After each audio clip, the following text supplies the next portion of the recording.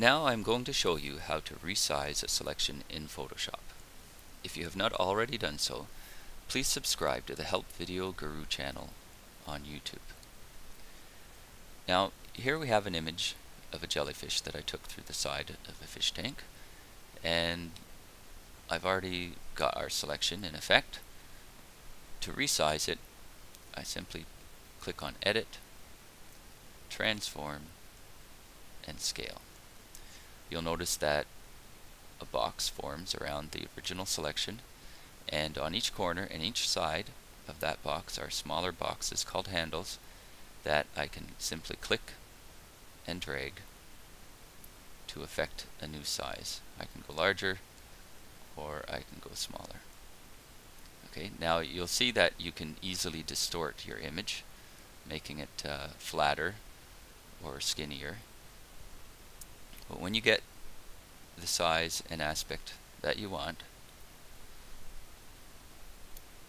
hit the Enter key on your keyboard and your new selection size will be in effect. Now if you go in the center of your selection, click and drag, you can cover up any background holes that your original selection left behind, if that suits you. Or if you want it outside of that, you can deselect your new selection, go to the clone tool, the clone stamp tool, Alt click to select an area to clone from, and then simply fix that background up.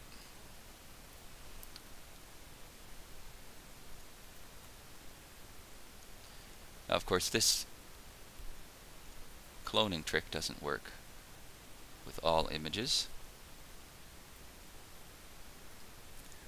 but at times you'll find this technique handy. Now, if you don't want any distortion whatsoever with your resizing of your selection, I'll show you how to do that.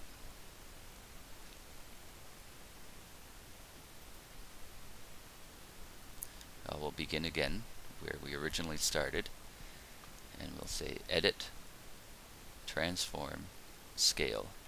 Now instead of directly clicking and dragging, hold down the Shift key on your keyboard first and then click and drag, and you'll see that no matter how you move your cursor around, the aspect ratio of your selection remains the same, and there's no flattening or thinning of the original object.